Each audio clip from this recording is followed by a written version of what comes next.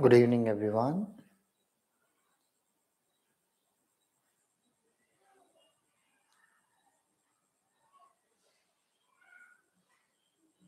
Good evening.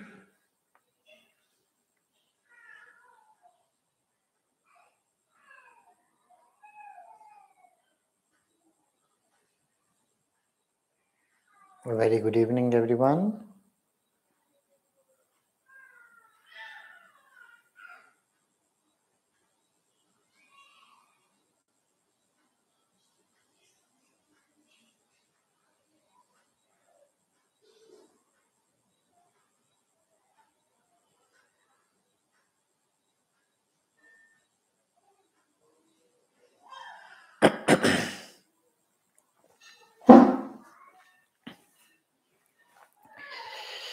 Good evening, everyone. Welcome to Venkanna English Guru. Friends, if my voice is clear and you are able to listen to my voice, show me thumbs up so that we'll continue our class. Come on, friends, show me thumbs up so that I will continue my class. Yes. Quick, friends. Yeah, thank you, guys. Friends, due to some other major important constraints, family constraints, these days I'm not able to take classes for 1 hour, 1.5 hour. Like, I'm actually taking the class for just 30-40 minutes due to my two sons, as they have been creating a lot of problems to my wife. Hence, I have uh, decreased my duration of taking class.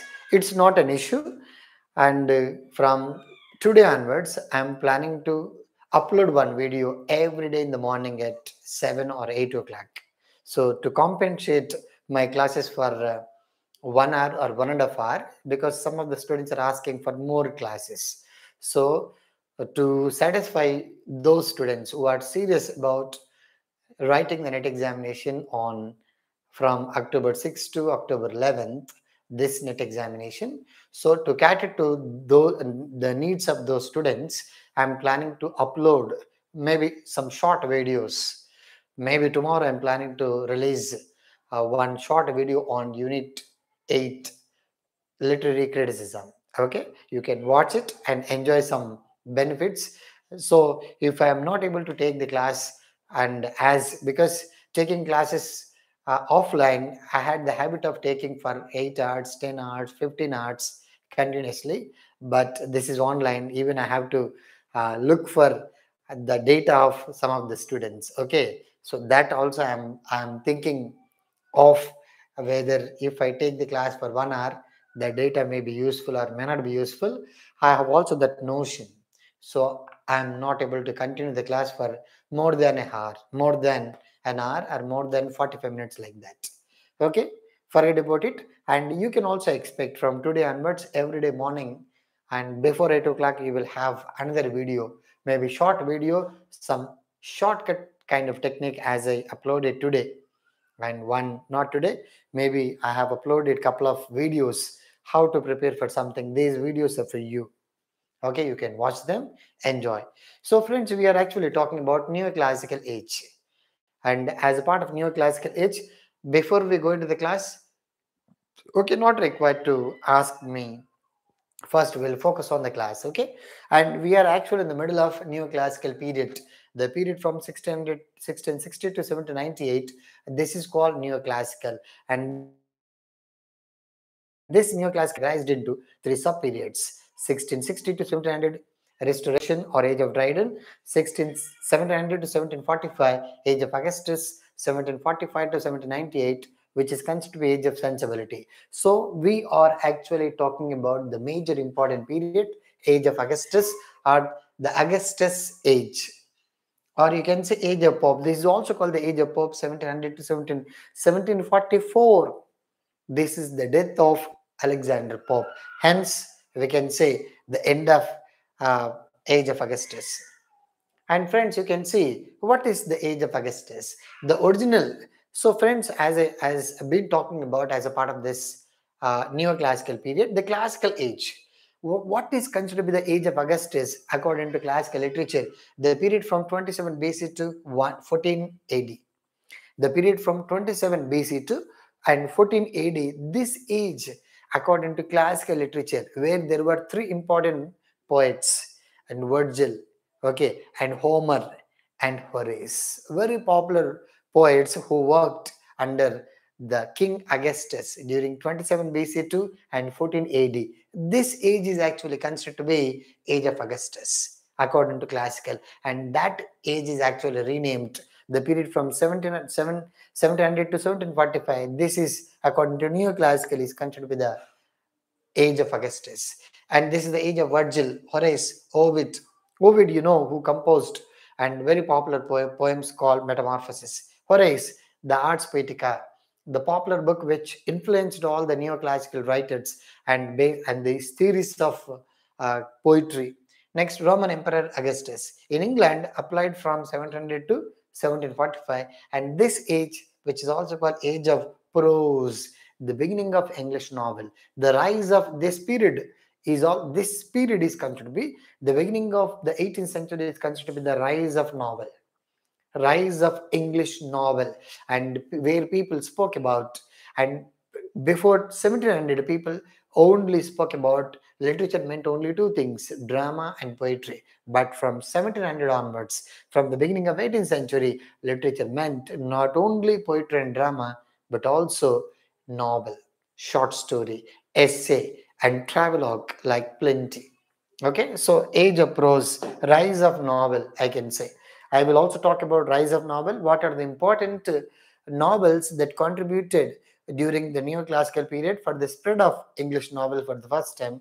Mainly, as I told you, there were three important novels like Robinson Crusoe by Daniel Defoe, Gulliver's Travels by Jonathan Swift, and The Pilgrim's Progress by John Bunyan. These three are considered to be the pre-novel narratives, which helped the novelist that writing novels was also a popular genre at the time.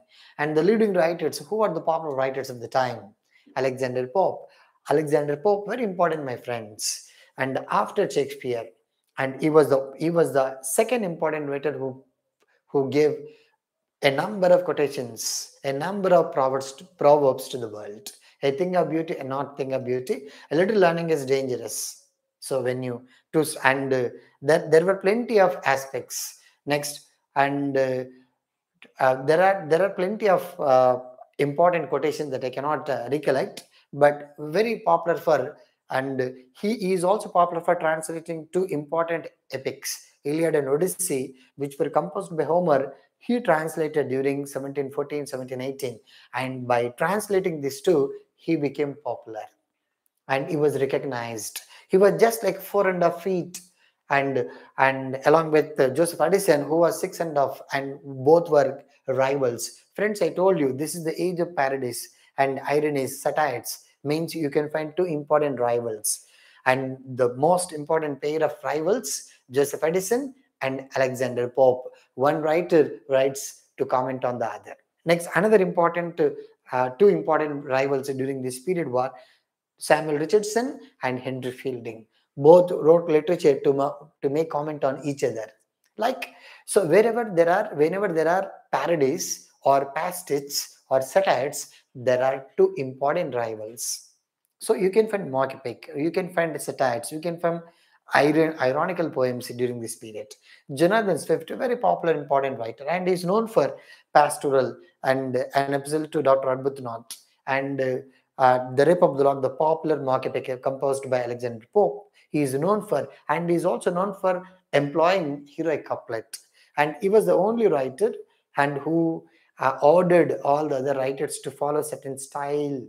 If you are a neoclassical writer, if you are to be recognized as a neoclassical writer, you have to use the concept of neoclassic and the concept of heroic couplet according to Alexander Pope. Alexander Pope, he is actually called the Twickenham of 18th century. Very, very important. And it was asked a couple of times in the history of NTA. Next, Jonathan Swift, a satirist. And his guru, William Congreve, William Wycherley. And Jonathan Swift, he was actually a disciple of Jonathan Swift. Sorry, not Jonathan Swift. William Wycherley and William Congreve. Who were William Wycherley, William Congreve? The comedy of manners dramatists. And they taught him the basics of the ABC of writing satire, writing ironical expressions. And he composed a number of essays, a number of novels like The Gulliver's Travels, A Modern Proposal, like where he wrote political satires on that particular government which was available at the time. And Joseph Edison, and is known for as a journalist, as a pamphleteer, as an essayist, a very popular writer, and who started the Tatler and the Spectator for the first time in 1709 and 1711 respectively, and deliberately imitated their literary forms. So when you talk about these writers, and they deliberately literary forms and subjects, their emphasis on social concerns. We've been talking about art is not for art's sake, art is for humanity's sake. So a writer is there to correct the manners of the common people. Social concerns are the major subjects during this period. Social concerns and their ideals of moderation, decorum, urbanity, the process of involving sophisticated people, orthodox communities. The subject of writing literature during this period, during neoclassical, was all about urbanity, the styles, and was all about decorum, following certain styles of writing literature. And if not, and that was not considered literature according to these experts. And a major representative of popular was the novelist and journalist pamphleteer Daniel Defoe, very very important, who composed two major important novels that become examples of the picaresque novel, Robinson Crusoe and Moll Flanders, very popular novels composed by Daniel Defoe, and in fact is considered to be the first writer who composed picaresque novels in English literature, and it was not Thomas Nash. Next, Lady Mary Wortley Montagu, and this is only one name with four words. Simply, you can say Mary Montagu or Lady Mary Wortley Montagu, and she was the first letter writer. The process of writing letter, and in 20th century, there was a popular women novelist like Evelyn Waugh. Evelyn Waugh. She was also a popular 20th century letter writer. And during this period, you could also find another important novelist who was so popular for writing novels in the form of letters, and he was Samuel Richardson. And the popular two important novels like Pamela and Clarissa are considered to be epistolary novels. Friends, these are some of the major important parts. Next, we'll go to next, friends. During this period, there were two major important groups. This is very important for us: the Scribblers Club and the 1740s poets, or the graveyard poetry or poets. Friends, you will get bits. Who of the following is not a part of the Scribblers Club? You need to remember all the writers. Who of the following is not a part of the 1740s poetry or the graveyard poetry? So, friends, we've been talking about a number of groups, and previously we spoke about the Scottish Azurians, the Invertivists, the metaphysical poets, the Cavalier poets, and the Restoration dramatists. And now, group number 6, the Scribblers dramatists. Sorry, the Scribblers satirists. All these are experts of satire. Okay. Next, see, friends, scribblers. Several times these bits were asked. Who coined the word scribblers? And Scribblers Club was popular during this. Who is the leader of Scribblers Club? Who of the following is not a part of Scribblers Club? Like, there were plenty of bits, my friends. Remember. So the group was founded in 1714 and ended after the death of Alexander Pope, 1744 and 45. Very very important. And it was an informal association of authors, very very important. It was a group but which was informal and based in London. It was actually founded in London and came together in the early 18th century. It included a number of satirists. This is just like a coffee shop, this is just like a coffee club where these writers uh, they gather together and they go on speaking about the current events of the politics of the country, or social changes of the country, and urbanity of the country, or decorum of the country. And this just like an informal club where they group together. And this included writers like Jonathan Swift and John Gay, Alexander Pope, and John Arbuthnot, and Henry St. John, and Thomas Parnell. Very, very important. And the two major important leaders, Alexander Pope and Jonathan Swift, very, very important satirists, and who went on making a number of satires on different writers. Okay, so these Jonathan Swift, Alexander Pope, John Gay, John Arbuthnot, Henry St. John, Thomas Parnell. Very, very important. Next, friends, you can see, and Pope and Swift. Pope and Swift are the two members have the most long-lasting influence, because these are the major important satirists who composed a number of parodies, political satires, religious satires, social satires. Okay, and most of their works, and once you look at the Republic, social satire, and Gulliver's Travels, political satire, like everything was a satire. And it was actually a comment on the government or the politics or the society. The group created a persona of Martinus Scribblers. This is very important. They have created a character because this club speaks, and as a part of this club, where these writers, they used to be a part of that, where they used to speak in the name of the character Martinus Scribblers, through whose writings they accomplished their satirical aims, and they used to make comments. For example, as a part of the Times of India, there used to be a caricature which was created by R.K. Lakshman, and the caricature was in the name, through that caricature, which is titled The Common Man, where R.K. Lakshman used to make comment on the Indian politics, okay, from 1950s, 60s, 70s, 80s, and when he was working with the Times of India. In the same way, these writers, these satirists, they grouped together and they created a character, imaginary character, Martinus Scribblers, and where through this character, where they criticized different systems of the country at the time, from 1914 to 45. And Robert Harley, the first Earl of Oxford, and Mortimer occasionally joined the club, and he was also a part. Apart from Jonathan Swift, Alexander Pope, John Arbuthnot, or Thomas Parnell, and he was also a part of this club, Robert Harley. The club began an effort to satirize the abuses of learning whenever they might be found, which led to the Memoirs of Martinus Scribblers. So the Memoirs of Martinus Scribblers, this is the text, collection of the satires that were written by these club members. The Memoirs of Martinus Scribblers. Okay. Next, friends, you can see the second edition of Pope's Dunciad. The second edition of Pope's Dunciad also contains work attributed to Martinus Scribblers. The Memoirs of Martinus Scribblers and the Dunciad also included the discussions of Martinus Scribblers. And Richard Owen Cambridge wrote a mock epic poem, The Scribblade, and where the hero Martinus Scribblers. So there was a parody which was written by this writer. Henry Fielding and wrote The Welsh Opera is presented as a tribute to Scribblians.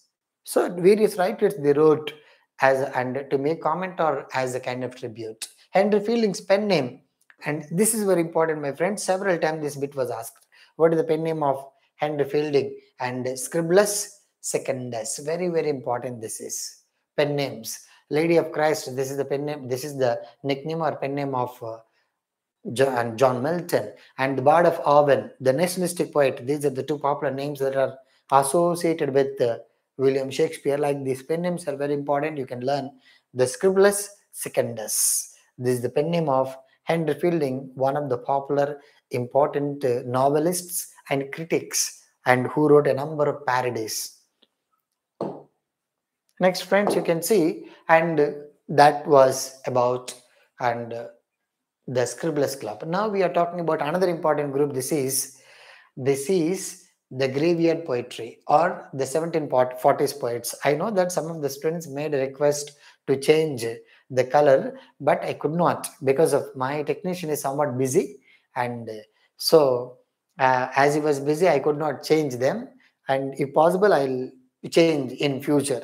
Next, the graveyard poetry. Very, very important. The graveyard poets or the 1740s poets, they are actually called. The 1740s poets, graveyard poets. First you can have some idea. What does it mean by a graveyard? What could be the situation? And what could be the characteristics of graveyard? So graveyard, a place where different people after their death are buried.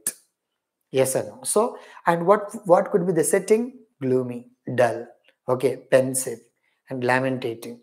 Next, what could be the idea of graveyard? It might be the loss, death, okay, loss of human beings, death of human beings, loss of values like. So, graveyard poetry, which meant, and you need to get the idea who are these poets, what did they write about, and what were the styles that were employed by these poets. You need to have some kind of clarity. That's it. It's all about graveyard poetry. And Thomas Chatterton, and based on Thomas you have 6 names: Thomas Chatterton, Thomas Gray, Thomas Parnell, Thomas Percy, Thomas Wharton, and Thomas Joseph Wharton. So 2 names of Joseph Wharton and Thomas Wharton. And you can see 6 more names: Christopher Smart and William Collins, Edward Young, James McPherson, Robert Blair, and the major important writer Thomas Gray. Remember, an elegy written in the country churchyard. So these are the poets. First, let me show you something. Sorry.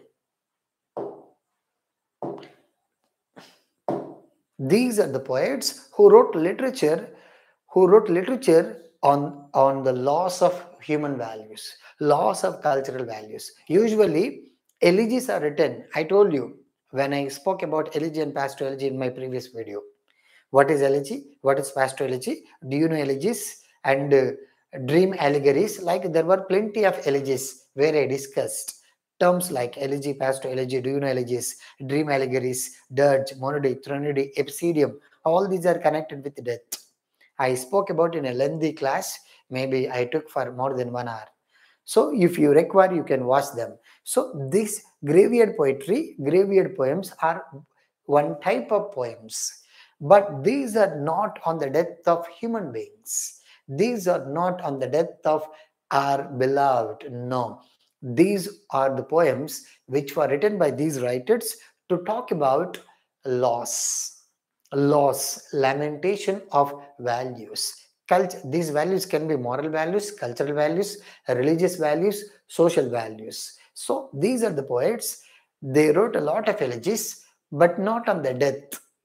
Not on the death of human beings, but on the death of values, death of cultural values, death of social values.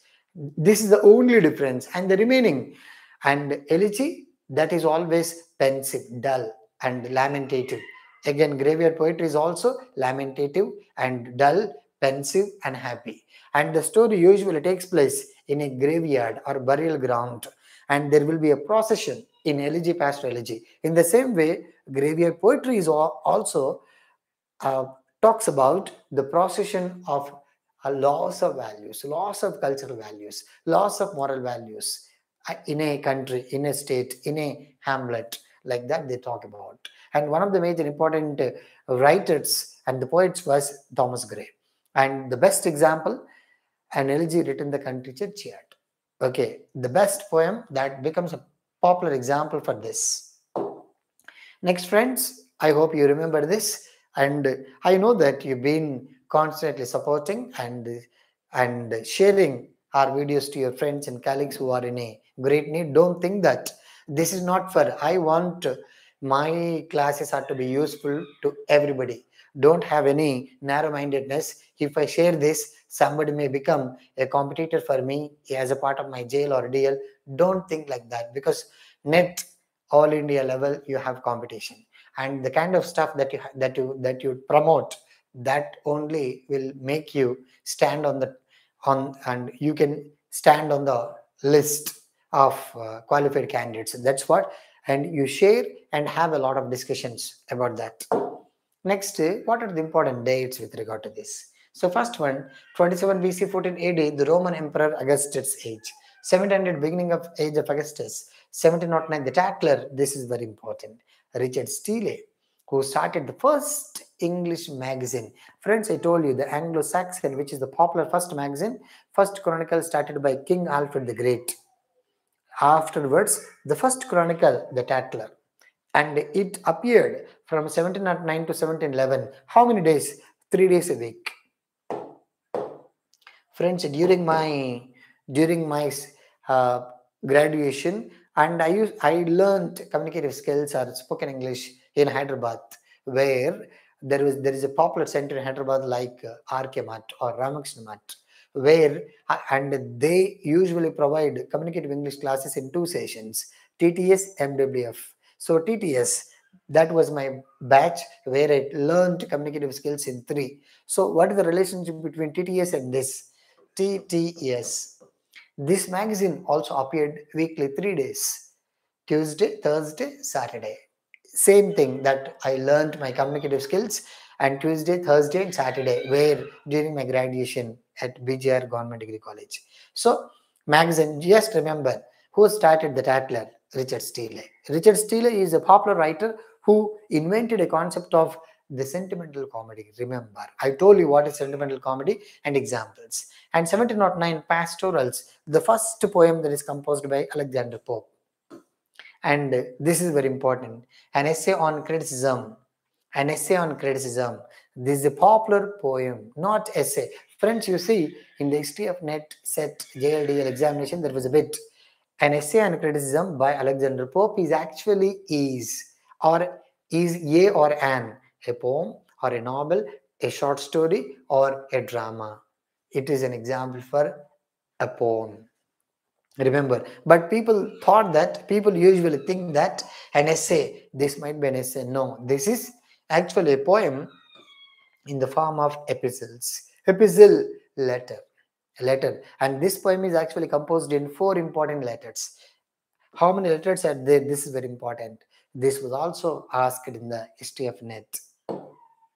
Next, friends, you can see, and 1711 magazine, another important magazine.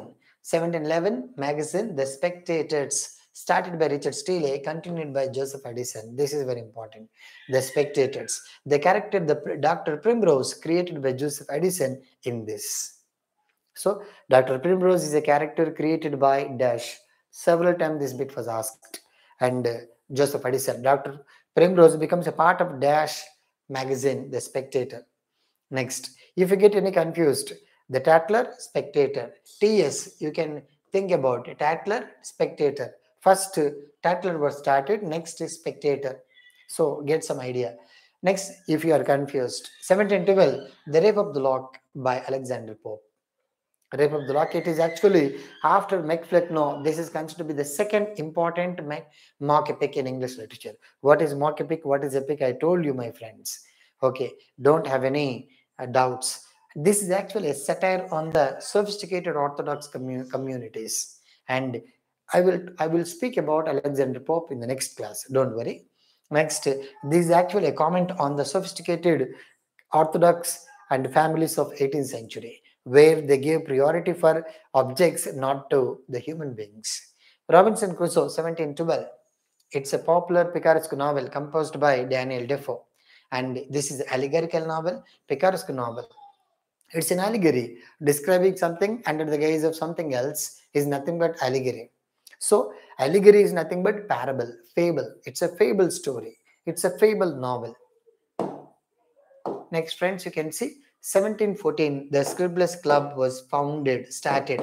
Scribblers Club. 1714, the Rape of the Lock was by Alexander Pope in 5 cantos. This is very important. How canto sections.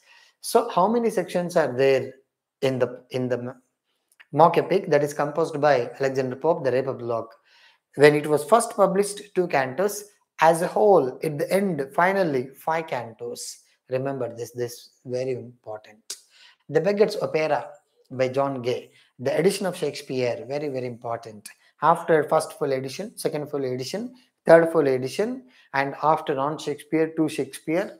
And this is the another important text that was composed on the works of Shakespeare.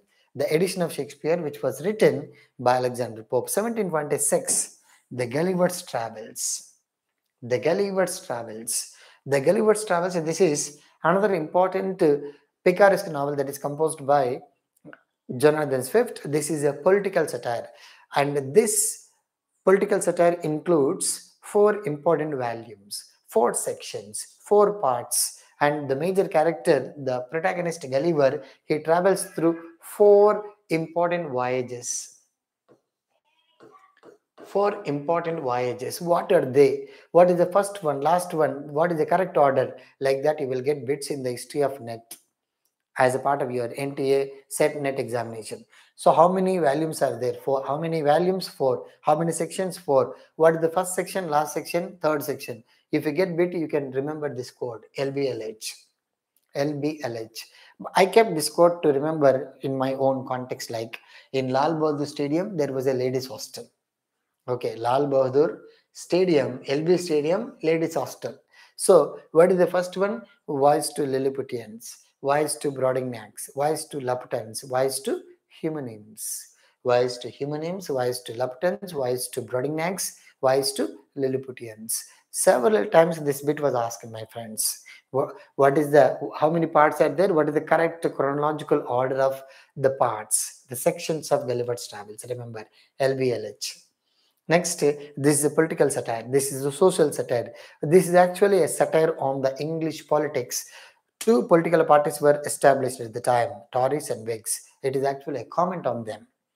1730, an epistle to Dr. Arbuthnot. This is the autobiographical poem by Alexander Pope. Friends, so far we discussed only two autobiographical poems. One, The Grace Abounding by John Bunyan, and the second one, an epistle to Dr. Arbuthnot by Alexander Pope. That's it. Only you could find two autobiographical poems or novel. One is autobiographical poem, another one is autobiographical novel. Only till neoclassical period we had only one or two, not more than that, autobiographies.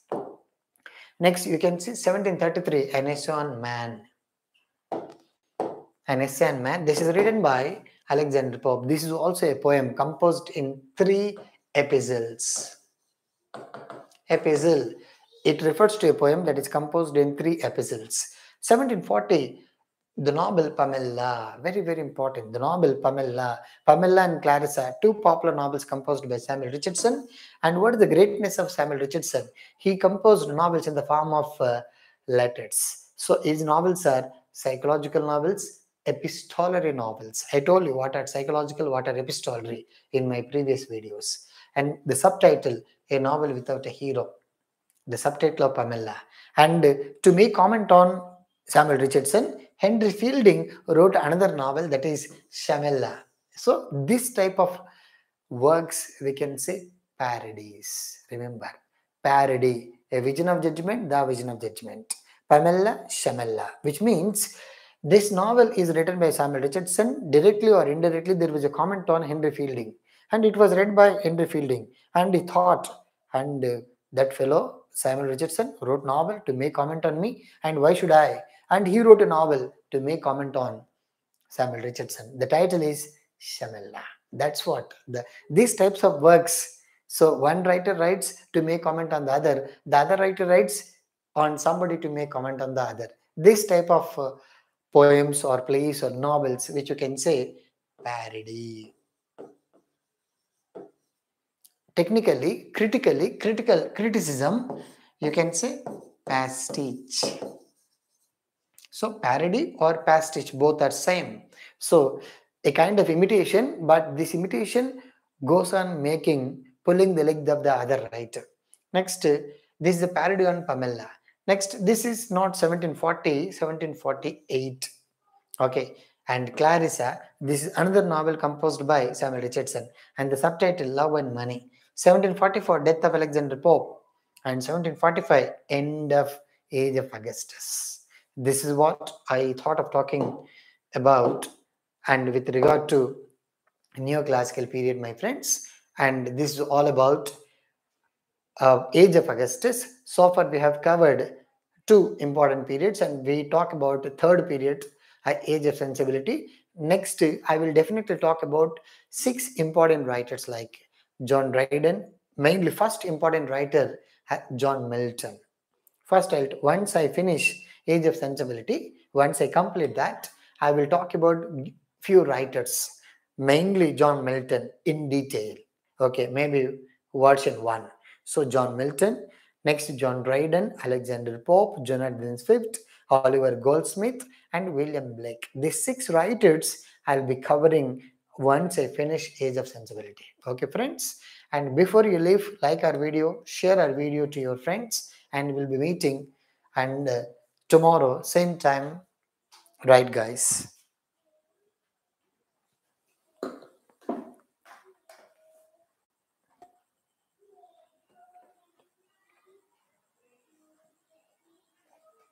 A very good evening, everyone. Not an issue if I do not say. And before you leave, like our video and share our video to your friends.